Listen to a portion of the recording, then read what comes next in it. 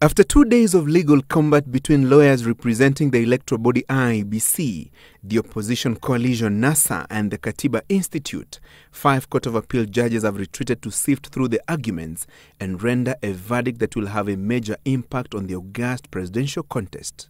I don't know how many minutes there are.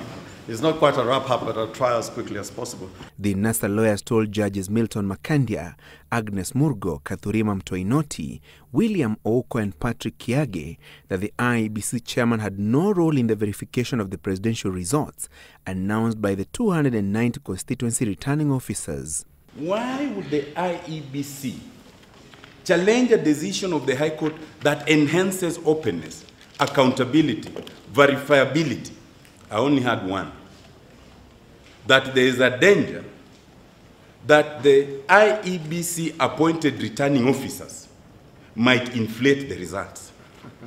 And that's outrageous. IEBC has argued that High Court judges Agri Muchelule, Weldon Korir and Chacha Mwita misinterpreted the Constitution and took away functions assigned to the Commission chair as the returning officer in the presidential election.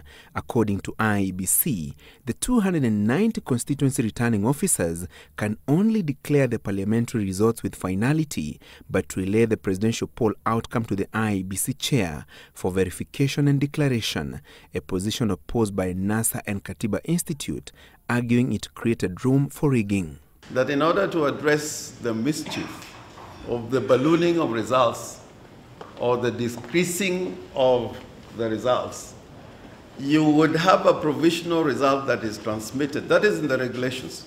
The suspicion is unfounded that the chairperson or the commission lock themselves in a dark room and alter.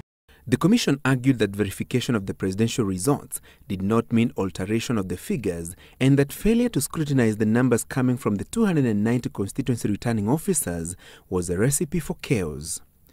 In other words, when all the chips are down, the findings or the finality of the results of the presidential elections do and will eventually determine the acceptance of those results by either sides of the political divide. We are being told to believe that it is impossible in an adult population of over 20 million people to get 290 trusted people who will not alter results. My Lord, to me that is an absurdity. The 5 Court of Appeal judges will render their verdict on the IEBC appeal in a fortnight, but however they rule, the matter is likely to head to the Supreme Court due to the competing political interest and the matter at hand. In the meantime, IEBC and NASA lock horns again on Wednesday before High Court Judge George Odunga. The opposition coalition wants the court to nullify the appointment of 290 constituency returning officers and 47 county election managers over what it termed non-involvement of political parties in compliance with the election's general regulations. Francis Gashuri, JKL.